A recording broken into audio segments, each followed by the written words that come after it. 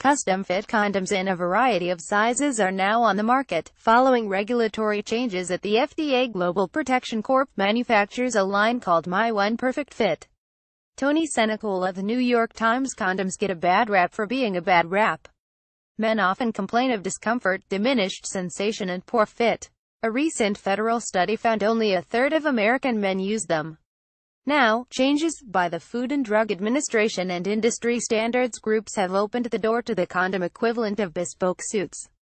A Boston-based company has begun selling custom-fit condoms in 60 sizes, in combinations of 10 lengths and 9 circumferences. Will the development improve the appeal of condoms, the only birth control method that protects against most sexually transmitted diseases? Public health experts are unsure. Many ideas for improving condoms have fizzled, sometimes stymied by the costs of testing required to satisfy the F.D.A., which considers condoms to be medical devices. A competition sponsored by the Bill and Melinda Gates Foundation sought ideas for more pleasurable condoms in 2013 but has not yet brought one to market. While some winners are still pursuing prototypes, others have given up.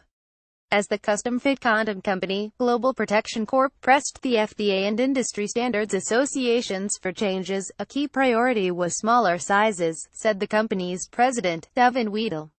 Until recently, standard condoms had to be at least 6.69 inches long, but studies find the average erect penis is roughly an inch shorter. The idea was it had to be long enough to fit most men, and excess length could just be rolled, said Debbie Herbinick, a sexual health expert at Indiana University. She and her colleagues published a study of 1,661 men living throughout the United States that found that 83% had penile lengths shorter than standard condoms. The average length was 5.57 inches.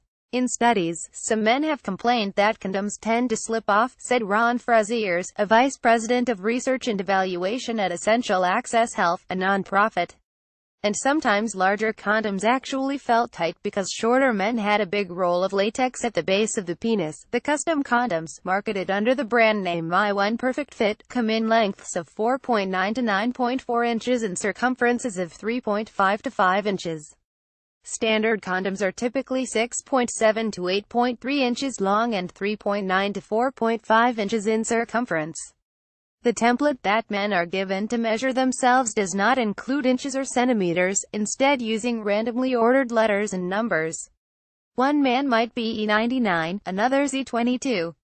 Workers pack myONE condoms for shipment at the offices of Global Protection Corp. In Boston. Scott Brower for The New York Times. If they bought a small condom before and it was still too big, it's horrible for men to have that experience, said Mr. Weedle, whose company owns myONE condoms. Within hours of going on sale, he said, customers had ordered condoms in all 60 sizes. One customer, Sean Ryman, 34, of Austin, Texas, ordered B17. With standard condoms, the length was frustrating because you would get a lot of sliding, he said, and excess latex would be cutting off your circulation. I compare it to an anaconda wrapping around you. Also, sometimes the girth just wasn't enough. Some other condom improvement ideas have been downright perplexing. The galactic cap, a polyurethane number that covers only the tip and attaches with medical adhesive, hasn't been tested nearly enough to try for F.D.A. approval. But Charles Powell, its California inventor, nonetheless sells it for $20, flying under the F.D.A. radar. He said, if they do come after me, I'm going to move my operation across the border into Mexico, he said. He contends the galactic cap allows more sensation because more skin is uncovered, but admits it won't necessarily protect against sexually transmitted diseases and has prompted complaints that its band-aid-like adhesive makes it painful coming off. Other ideas seemed feasible but stalled for financial reasons. Mark McLaughlin, awarded $100,000 by the Gates Foundation to develop natural-feeling collagen condoms from cow tendon or fish skin, said he lacks $2 million for the necessary clinical trials. Origami Condoms, pleaded to allow movement inside, received fanfare and a Gates grant. But efforts to check its status with the inventor were unsuccessful and its website appears defunct. One Gates winner, Mahua Chowdhury, a medical pharmacologist at Texas A&M Health Science Center, said condom companies are considering investing in her stretchy hydrogel condom. Her proposal also claims that embedding an antioxidant in the condom can promote blood flow and muscle relaxation to stimulate and maintain erection. Mr. Frazier's organization, which won 2 Gates grants totaling $1.2 million for a clingy, polyethylene ultra-sheer wrapping condom, has corporate partners and clinical trial results. Now it is tweaking the material, hoping to conduct final testing soon, he said. myONE condoms include a printathome fitting kit that men use to determine the right size to order. Models demonstrating different condom sizes on a shelf in the offices of Global Protection Corp. Scott Brower for the New York Times. The Customfit company president, Mr. Weedle, 50, got into the condom game as a Tufts University undergraduate, when he and a classmate sold condoms in packages festooned with the university's mascot, Jumbo the elephant.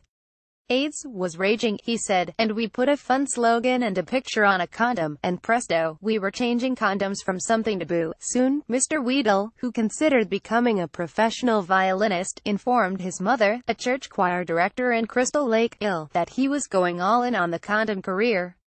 He co-created a glow-in-the-dark condom, helped open Manhattan's Condomania store, and won a court battle to sell Pleasure Plus, a condom that balloons near the tip. Still, condoms have an enormous image problem, acknowledged Mr. Weedle, whose company works closely with public health organizations. The new federal study found condom non-use remained common, and that nearly 7% of women using them said condoms broke or completely fell off. Although custom condoms became available in Europe in 2011, sold by the Fit, which Global Protection purchased, it took years of pressing the FDA and 2 standards organizations, ASTM International and ISO, for the devices to reach the United States, Mr. Weedle said. One hurdle tests like the hang and squeeze, during which condoms are filled with water and squeezed to see if they leak, and the airburst exam, which checks whether condoms break when inflated. Both evaluations were designed for larger condoms. If you make a condom that's less than half the volume of a standard condom, you're not going to fill it with as much water, or it's not long enough to stretch on the mandrel for airburst testing, he said. Eventually, the FDA granted clearance for expanded sizes, and last year ASTM International devised new testing methods for a wider range of condoms. Mr. Weedle in his office in Boston.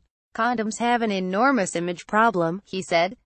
Scott Brower for the New York Times. On a Reddit page for men who consider their penises small, reaction to custom condoms was mixed. One member, Raswer, who like other users declined to provide his real name, said non-latex materials would be way more helpful than custom condoms, adding, if I want good sex, I don't use a condom. Another, Throne_away011235, seemed interested, citing condoms rolling up and slipping off in the past. Monkey Fun 14 said he had ordered custom condoms, and while they fit well, he considered standard cheaper ones sufficient. It's not like a pair of shoes or a brassiere that you have to wear all day. Yeah, forgot my password, ordered them, too, saying regular condoms were too small. I know it doesn't fit the subreddit, he said pointedly, but I browse here sometimes. The custom ones are pretty good so far. Custom condoms cost 66 cents a piece in regular 24-pack shipments, $1.66 a piece in a single 6-pack. Early purchasers were also sent the next larger and smaller sizes for free. Michael Davis, 21, a college student in Waverly, FLA, said he preferred the M77, the size above the one he first ordered. Standard condom circumferences were just basically too big, he said. With custom-fit condoms, he has found no slippage whatsoever. Dr. Herbenick said condom education, along with tips like adding lubricant, are more important than access to 60 sizes.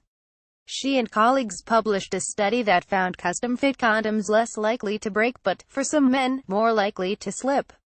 Some men might prefer a condom that they think fits their penis, she said.